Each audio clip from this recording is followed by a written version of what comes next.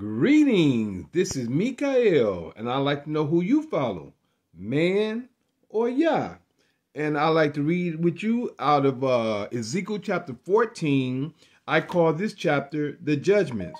And right now we're in section 2 of the 4 judgments, and we're actually in the 4th part, which is the pestilence. This is the pestilence. This is the 4th part of the 4 judgment in section 2 of the judgment, which is of Ezekiel chapter 14. And right now we're going to start on part 4, starting at verse 20. And it states, verse 19 and 20. And it states, "Or if I send a pestilence into that land and pour out my fury upon it in blood to cut off from it man and beast."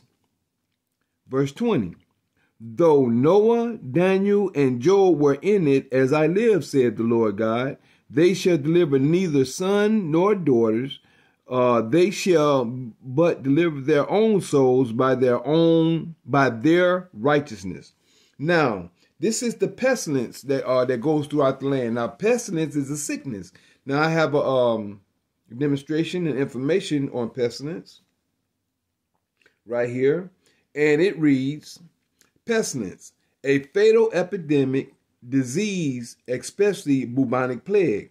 Then it says, "Neither prayers nor demonstrations halt the advance of the pestilence." But as we can see, it's a plague, like we could say the coronavirus and many other things that has happened throughout the years. This is what the pestilence is, and this is one of the 4 judgments of the Creator. So if you notice throughout time, the Creator have used many type of pestilence, no matter if it was man's doing or the Creator's doing.